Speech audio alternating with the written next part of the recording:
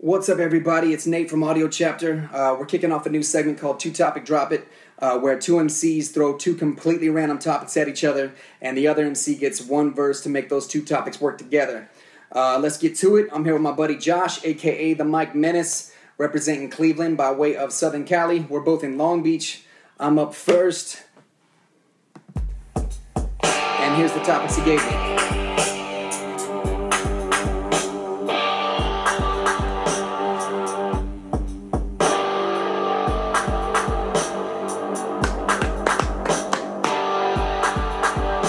Well, here we go, a recap of this year's Olympics. We're talking Pommel Horse, Kylo Ren is the gymnast. El Skywalker done took home the gold as a triathlete. Z Vader got rolled, and Mace Windu is the king of the canoe.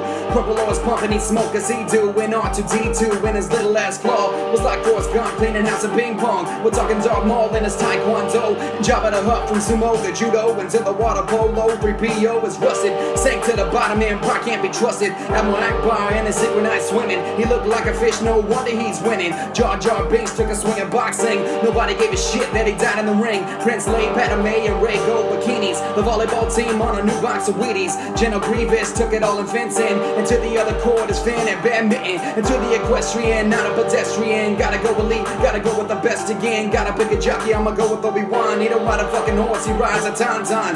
Emperor Palpatine died from cycling. Battle drug rugby is purely frightening. Boba Fett shooting second time he took gold. Chewbacca right with him with a laser crossbow. Greedo in the bar scene playing hockey.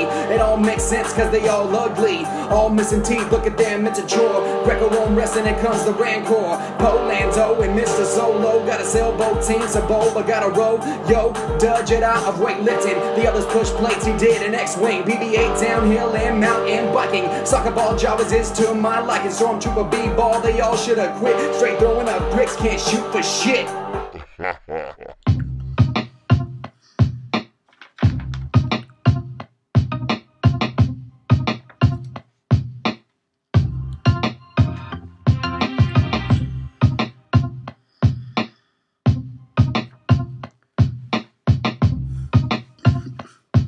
Check this out.